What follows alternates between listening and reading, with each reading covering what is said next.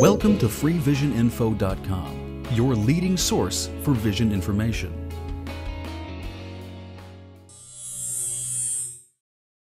When a pair of glasses are made, you want to make sure that the optical center of each lens is placed directly in line with each pupil.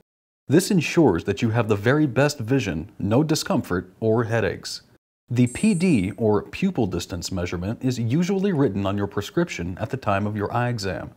Most adult PD are between 60 to 65 millimeters, with the average being about 63 millimeters.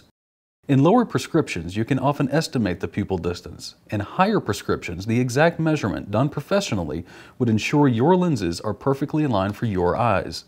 It's a simple and quick measurement to take and can be done in less than a minute.